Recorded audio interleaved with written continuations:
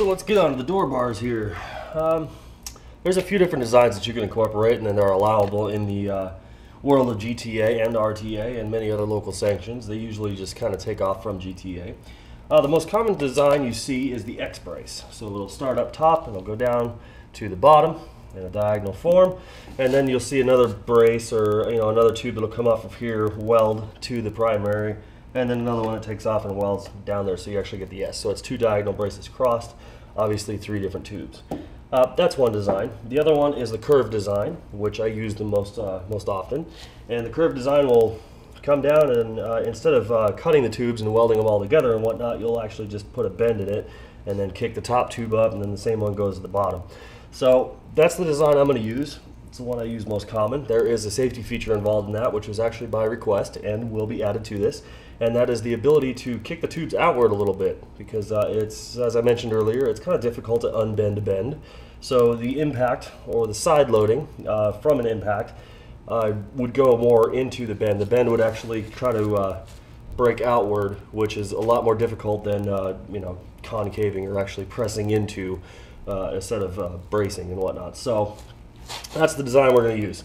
So let's start with what we know. We definitely know the design.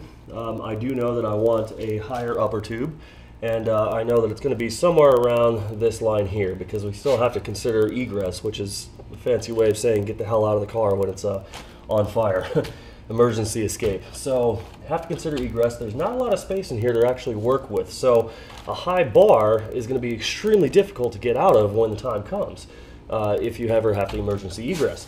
So I'm going to keep it relatively low, and I'm going to run on this line here, which I've already measured up. Comes out to 10 inches. So I'm going to make this 10-inch mark my center line. So that's going to be still, not too much higher than the seat.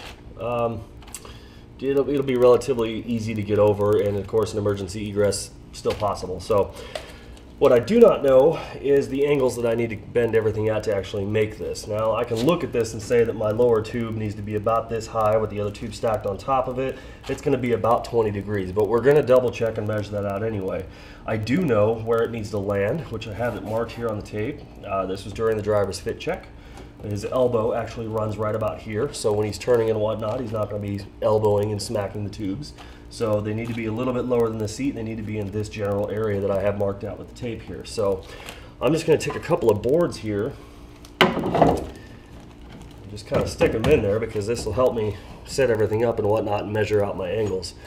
I also use the cheater with a piece of 1 1/4 in the middle of it, and that helps me slide this and move it in whatever direction while I'm lining it up with the back. So I'm just going to line it up with the lower section of the main hoop, just kind of set it up there, and I'm going to get my bend right here in that area. And I'm going to take my another bend. This is just a throwaway that I use for scraps and whatnot. I'm going to place it on top of that where it's eventually going to be, kind of give it a semi-decent lineup, shooting towards the rear there, and say, okay, yes, I like this height, or no, I don't. So I do like this height where it's sitting at, actually. So I'm gonna, lucky enough on the first try, I got the boards to sit right where they need to be. So since I don't know how long the tube needs to be to my first bend, just gonna take a measure. Measure a little past the main hoop, right up to the beginning of the bend on the cheater bar. Looks like about 15 inches. So 15 inches worth of tubing. Now we'll measure the angle, roughly where it needs to be. This is, look at that, 20 degrees, just like that. Yeah, I've been doing this for a while. So I'm going to take this other tube, and we're going to set it up top, and I'm going to aim for the top there where I actually need it to mate up. And since I do not know that angle, that's at about 40 degrees.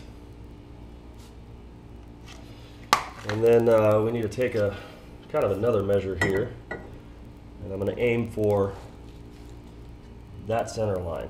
Now this is kind of eyeballing here, and there's a reason why. And it looks like that's about roughly 10 degrees. So I'm going to start with about 40 or 45 degrees, do a fit check in here, and then find out where that's going to be at. So I know that the start of this bend, which is actually marked out on this tube, luckily enough, you can barely see it. So I'm going to kind of use this as my cheater. And I'm going to aim for the spot where I want to weld it. And it looks like to the start of that bend is about, we'll go 18, 19. I'm going to go 20 just to be on the safe side because that's a pretty hefty notch that we have to run out of that one. So we got the measurements of the tubes. We know about how long they need to be. There's this one, 2 feet plus the 15 inches. Each one, I'm going to say that each one needs to be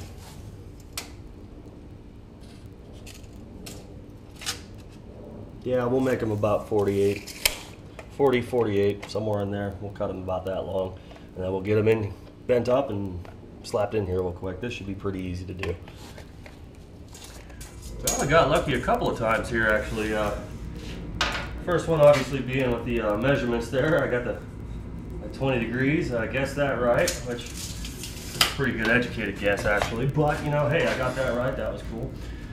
And then everything lined up on the first try with those boards. And now this. I looked in the cut file. And I know my lower tubes are going to calculate to roughly 41 inches of material that I need, and I found this piece right here that's already at 82 inches, so all I got to do is make one cut and cut it in half.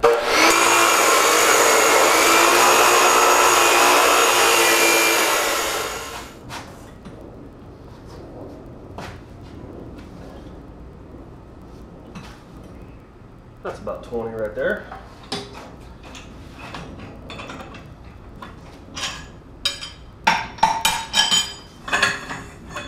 How it looks. This is just general placement here. Looking pretty good. Let's see. Yeah, 20 ought to do it. So by the time I actually get it back up, trimmed and notched and whatnot, it's going to be a little higher than directly down at the base at the rocker boxes. So looks like 20 degrees is the magic number. So I'm going to prep these and get them notched up. And that shouldn't take too much effort.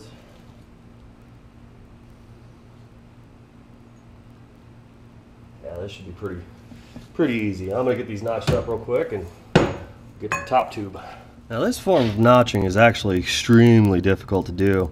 And it's you need to be very, very particular with it because your face line is actually going to be on a kind of a angle, or it's not going to be, you know, completely dead on where it's supposed to be. So you need to make a reference line here of about where the depth of the throat's going to be, and then your face line, which you have to kind of eyeball and roughly get the angle correct, be about there. So 1/3 tube diameter. We're actually going to cut this out this way to kind of reference about where it needs to be. So I'm going to turn the tube on its side and we'll mark it out again so I can get the correct cut. So one thing I didn't mention earlier, you know, slipped my mind, but as far as the main hoop placement is concerned, it does have a certain degree of layback, and you'll notice that if you try to just place the tube in here and, you know, set it up notched in there and then you try to slide it down, that it gets stuck over on that side. The reason why is because the tube has to fit around the other tubes in order to, you know, for the correct notch. So the main hoop does have a slight layback to it, so you thread the tube from up top and you try to slide it down as level as possible to lay into where it needs to. Otherwise you won't be able to get the tube in. So I've been doing working on these notches, and I have just a tiny bit more to go until this door bar fits perfect and it's ready.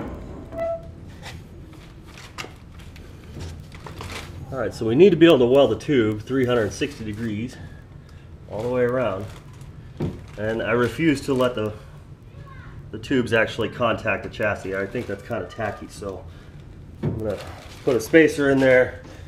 These notches are pretty tightly fit right now. Give them a couple thunks of encouragement. And of course, double check the back. Make sure it's still accessible. I'm going to use this piece of 1/8" steel to set my gap.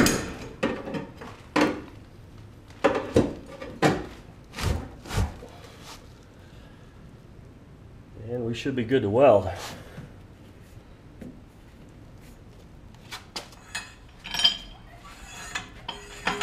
I just did a really quick 40, 45. I think it was about 43.5, somewhere in there.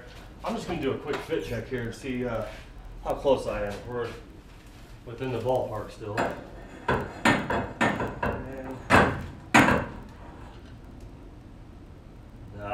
I can give it another 5 degrees. So I'm going to put this back in the bender real quick and set it back up on my mark.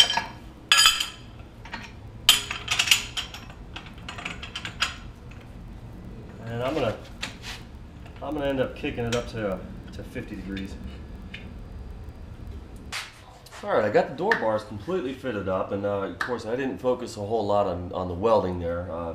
You know, you've seen me weld a whole bunch throughout this video, so I mean a little bit less is not going to hurt being able to see. But it is very tricky to get inside of some of these places and whatnot, and there has to be a lot of focus for me to get that. So that's why I didn't put most of it in. But the door bars are completely installed. Now you can definitely see at this one that I went high in the rear just like I wanted to before, went low, have it set up. The only spot that is not set up the exact same spot is over here in the corner where I had my 10-inch center line. I actually dropped it down a little bit, and the reason why is because this window has to, you know, be able to roll down. I do consider it slightly tacky if you have to open your door to roll down the window because the crank will hit the door bar.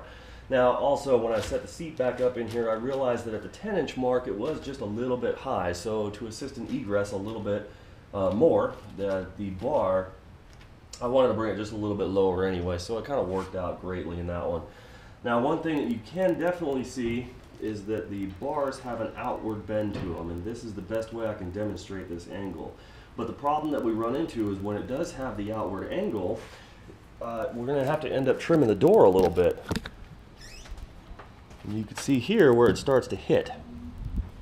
Now it does specify in the street class of the RTA and GTA rule book that all door cards, dash, center console, all plastics, OEM controls components, they need to be in place and in the car and installed and functioning.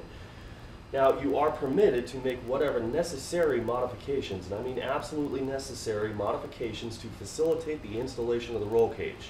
So, since we can't close the door, it is absolutely necessary that we trim back that door card to allow the door bars to actually slip in there and we can close the door. So, pretty simple.